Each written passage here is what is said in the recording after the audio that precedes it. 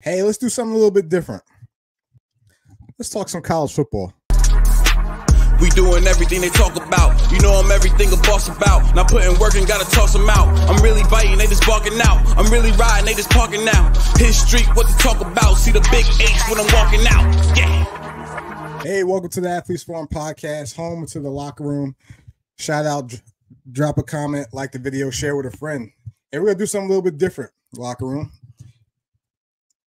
We are going to talk some college football. We're going to switch it up a little bit. We're going to give a little bit different insight. And we're going to dive into one of the most beautiful games in all of Earth. All of Earth. This game is, for me, better than the NFL. This game, college football, is the closest thing to European soccer in America in regards to, you know, history, pageantry, rivalries. It doesn't get better. It doesn't get better than college football. And we have week 0 starting this week. So one of the first things I want to dive into is, why is college football great? As I mentioned, better than the NFL. A lot of parity, a lot of passion, a lot of, dramatics. I mean, look at the graphics. And this is week in, week out. This is week in, week out. These are games that matter, right? NFL could be a little bit more corporate in my eyes, because that's why I'm a big college football fan. I'm even wearing my UMaine polo right here to represent for college football coming back. So we'll see how all this pans out. But you guys are going to see the stars of the future league playing these upcoming games. And this is about to be the most important season in college football history. This season is going to be crazy for a number of reasons, right? And we're going to dive into that this year. We're going to talk to a couple of guests. We're going to talk about a couple of games. Week 0, we're going to dive into that a little bit. One big matchup to really kind of pay attention to is Florida State, Georgia Tech. We'll dive into it. And at the end of the show, I'm going to tell you why. I'm going to give you the most important date this year in college football history. All right, not just this year, but college football history. And it's going to happen this season, which I'm excited for, and I'm excited to dive into. So one of the things that I wanted to dive into is one of the biggest changes this year in college football is the 12-team playoff. The 12-team playoff is going to be huge, and it's going to give us a lot of different type of scenarios. So if we had the 12-team playoff last year, this is what it would look like. Now, just look at those matchups we would have gotten. All right, Missouri was a team that a lot of people slept on. Oregon was Oregon. Ole Miss, another team. Penn State, if there was a 12-team playoff the past 8 years, Penn State would have made it 6 times. All right, and then the teams that they would have gone on and played. And this is why college football this year is going to be way more exciting, way more crazier than we've ever thought. We've also had a lot of different type of conference changes, right? You look at the Big Ten, and we got teams from out west, UCLA, USC, Oregon, Washington, joining all these teams, that are now considered the Big Ten. So how many teams come out the Big Ten? All right, that's going to be something to keep an eye on. Another similar position is the SEC. The SEC, they add Texas and Oklahoma, right? And the SEC has been known for being the most dominant conference. Sometimes we've had 2 SEC teams in the national championship.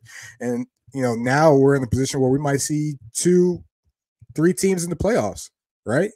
Because, look, if I go back to this playoff format, you got Alabama, you got Georgia, you got Ole Miss, now Texas. That would have been 4 teams for one conference, right? So those are the 2 conferences you're going to have to keep an eye on, this season and how they play out. And we're going to get a number of great games, and we're going to talk about them this year. Trust me. I got some friends that I'm rivals with. All right, we'll get them on the show and we'll talk some ball. Another thing I want to dive into is, this year you're going to hear a lot about the Florida Gators, because that's my squad. So is the University of Maine. We'll talk a little bit about them too, but the Florida Gators are my team.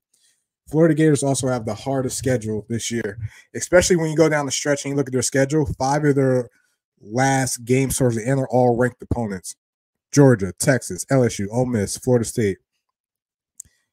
Let me repeat that: Georgia, Texas, LSU, Ole Miss, Florida State. And we open up with Miami next week. next week. So it's going to be a crazy time for me, a stressful time, and you guys will kind of get the understanding of that. But it's going to be a crazy time for college football this year in general, and I'm excited to talk about it. I'm excited to dive into all aspects of college football and decide to get your opinion. So please, locker room, drop a comment, like the video, share this with a friend. All right. So what I want to do now is I want to dive into week 0. All right. Week 0 in college football. You get a handful of games, but the most important game that we're going to see this week is over there in Ireland. All right. Aer Lingus College Football Classic. 2 years ago, we got Nebraska Northwestern. Last year, we got Notre Dame Navy. This year, we're getting Florida State and Georgia Tech. I will give a shout out to my foe, Mike Washington, Shady Sports Network. He's a Florida State fan. We'll dive into you later in the season. But yeah, let's talk a little about this matchup. 12 p.m. Eastern time. It should be about 18, 17 over there in Europe sometime around that. Let's talk a little about Florida State. So Florida State's looking to come in after winning. Check this out. They win the championship. They missed the playoffs last year. All right, because of a lot of things that went on, but they missed the playoffs last year. They're looking to bounce back off the momentum they had last year. ACC champs, new quarterback DJ Uiagalelei.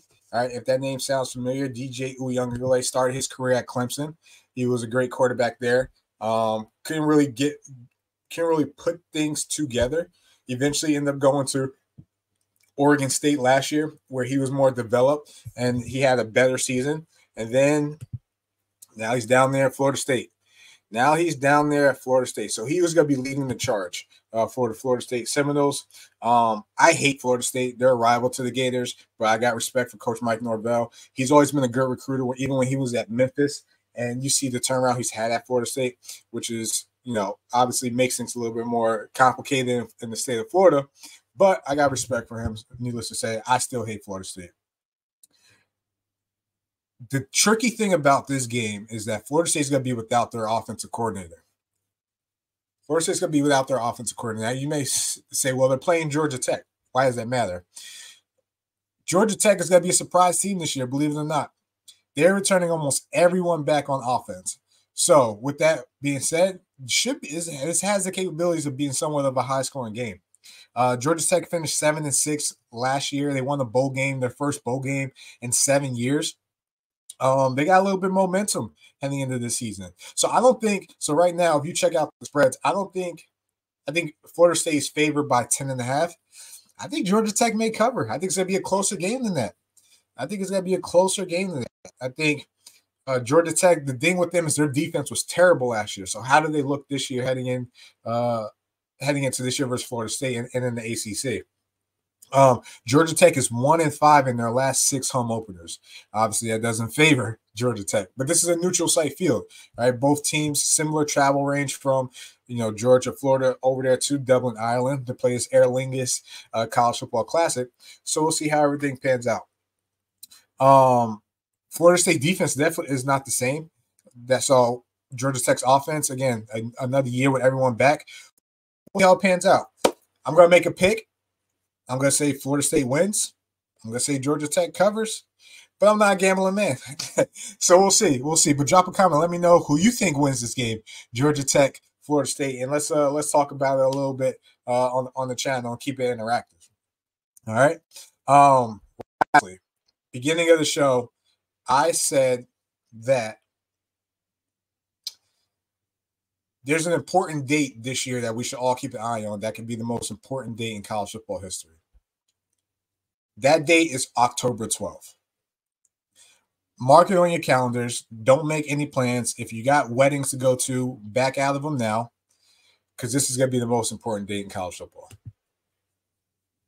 Just look at that slate of games. You start with Ole Miss, LSU, SEC battle. Then you go Florida, Tennessee, SEC rivals. And then you go Ohio State, Oregon, a match we've seen a couple years ago, but now this is different because now they're conference foes. Then you get Penn State, USC. That's a sneaky game. Both teams kind of similar in terms of trajectory where they are and where they could be. And then we got Red River, Oklahoma, Texas, right? This week, October 12th, is going to be the most important week in college football history, right? So again, mark your calendars, set a reminder. Don't do anything. Just sit on your couch, a couple beers, or whatever your drink of choice is, and just watch some college football because it's going to be exciting. And my goal is to get you guys excited and engaged and enjoying college football the way I do and the way most people do here in America. So we'll see how it pans out. But go Black Bears. We play next week. Next week is week 1. We'll dive into a lot more games and matchups, a lot of things to keep an eye on. Go Gators this year. It's going to be we're trying to get back to relevancy. So let's hopefully they win. But thank you all for tuning in. This is the first episode of the College Football Show on the Athletes Phone Podcast. And I'm excited to see where this goes. Again, drop a comment. We like to keep this channel interactive, and let's talk it out.